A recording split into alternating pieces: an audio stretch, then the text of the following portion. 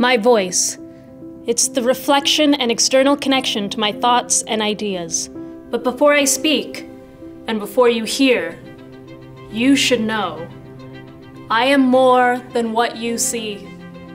Because I have my own ideas, contributions over revolutions of this planet where there are so many voices not being heard or shared. My voice is my information, my effect and causation, but does it speak at the same volume? Am I even in the room? Studies tell us there are missing voices, which I think means loss of choices, of breakthroughs and innovations that may never happen. Because my voice could never fasten itself to the big ideas you need me for. The problems I could solve, the questions I could answer, that could change the world.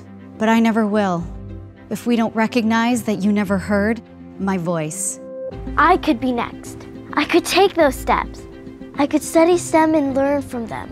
From the greats that came before and opened the door, I could see the opportunities presented to me and all the boundaries I could break through.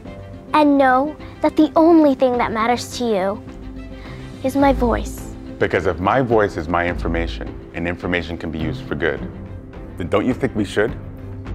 Find the voices not heard or the unspoken words.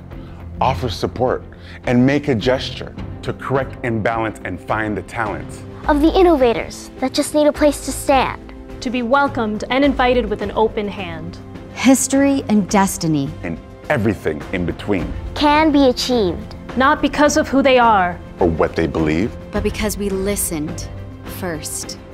So this year, we hope you hear our voice.